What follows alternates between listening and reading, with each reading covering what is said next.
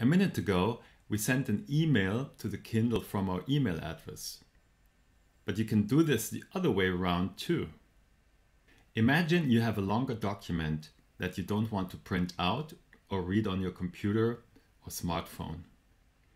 You can send it to your Kindle. Your device's personal email address makes it possible. You didn't even know it had one? Don't worry, many people don't know this.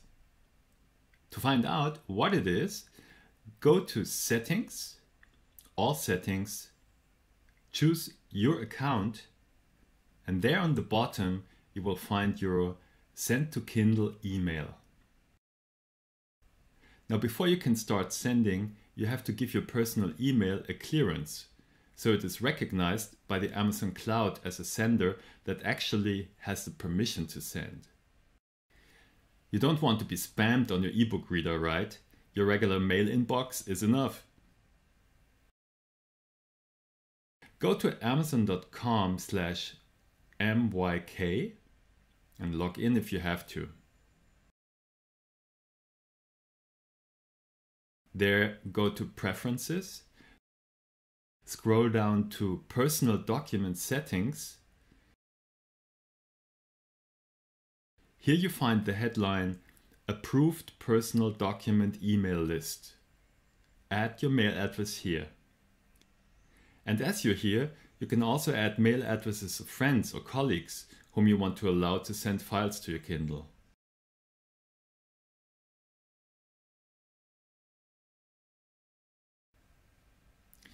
You can send up to 25 attachments in one email and up to a total size of 50 megabytes. If you want to send more than 50 megabytes, you can compress your documents into a zip file.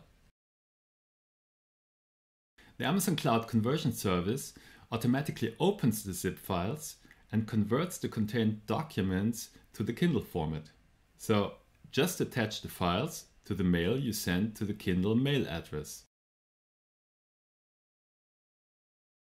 If you're sending a PDF file and would like to take advantage of features on the Kindle Paperwhite such as changing font size and making notes, convert the file to Kindle format by typing "convert" in the subject line of your message.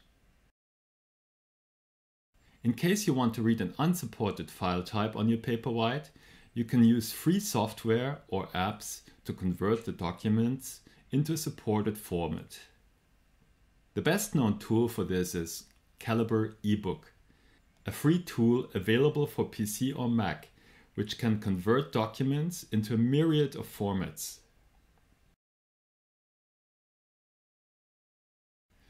All the documents you send to the Kindle Cloud are automatically saved in your Kindle library online.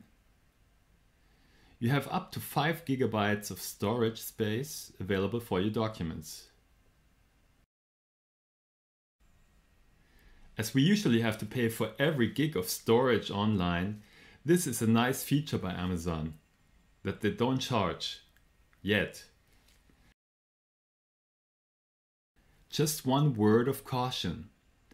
Transferring files while connected with Wi-Fi is free.